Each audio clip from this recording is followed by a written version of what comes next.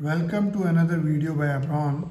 This is a PN junction diode or semiconductor diode characteristic apparatus where you have the two PN junction diodes. You can connect any one of them either in forward or reverse direction, but for convenience we have given two if one goes. There are two power supplies. One is 2-volt power supply. It has a parallel two outputs and 1 meter here. You can select this 2 and 100 volts. I can keep it on 2 volts.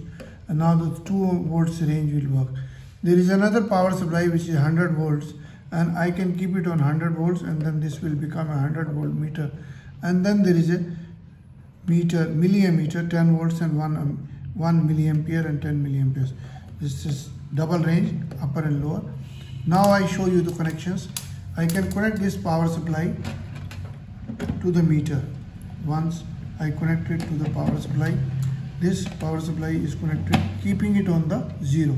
I can connect it. Now see, this power supply is connected. I can increase, keeping into, I can increase. See, the word power supply is working. This is the basic. So now I can reduce it and make it 0. Now I connect the zener, this PN junction. We have got a zener also similar to that.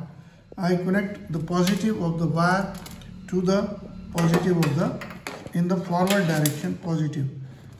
Here it is connected to this, and this current will come out from this meter, and then I can connect it to a negative. Positive of the current will come out to the meter. Now it is coming to this meter.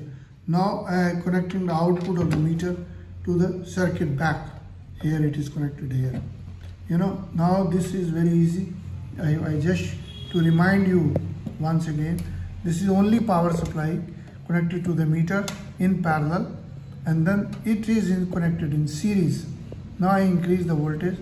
I can increase it to 2 volts, 3 volts. I can make it 1 milliampere, and then 4 volts, 5 volts.